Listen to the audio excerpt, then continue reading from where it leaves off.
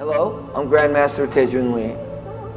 I've had the fortunate opportunity to teach young children for the past 30 years and also have dealt with thousands of parents as well. And I hope that the things that I've learned in dealing with children will help you better raise your children. One of the things that's most difficult for parents to do, or as teachers, is to watch your children go through hardship, or make mistakes, or fall down. I want to use this saying from the popular film, Batman Begins, where the father asked Bruce, his son, Bruce, why do we fall? And basically the lesson is, you fall so you can get up again, so you can learn to rise again. So without making mistakes or errors, they cannot learn what not to do. So as much as they learn, as much as you have to teach your children what to do, they must also learn what not to do. So you must give them enough space to make the mistake.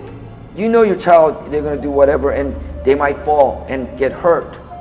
But by that lesson, they're going to learn not to do it again.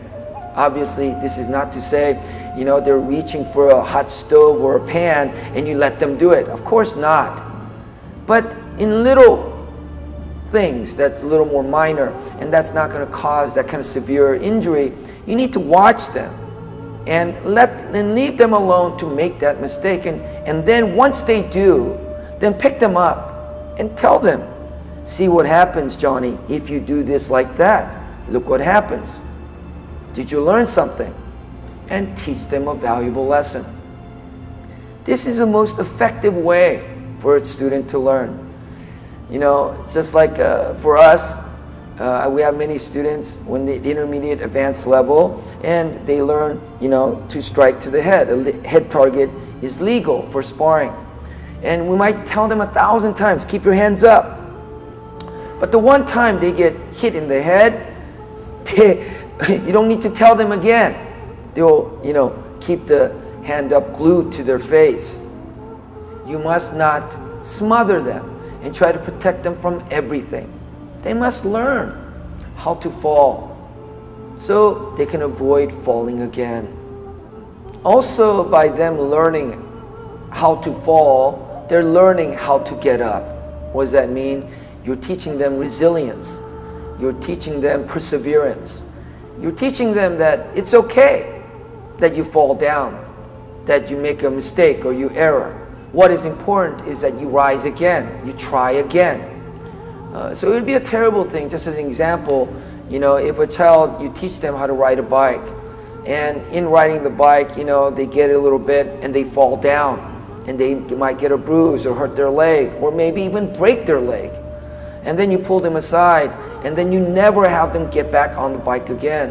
What you must do right away is get them on the bike. Aside from having a broken leg, if they fall down, got a scratch, or they're crying, you should put them right up on the bike again and have them ride. And end with a positive note. That is one of the most important things. I make sure that when I teach my students here also, is that when they're doing a technique, is that they might have trouble the entire day with a particular kick or whatever it is. But I make a note to end that lesson when they do a technique well, and then I end it with that positive note, even though they made maybe hundreds of mistakes before. Very important that you do that. And that way you're teaching them that yes, by falling, you learn to get up, do it again, and by continuing to persevere, that they will succeed.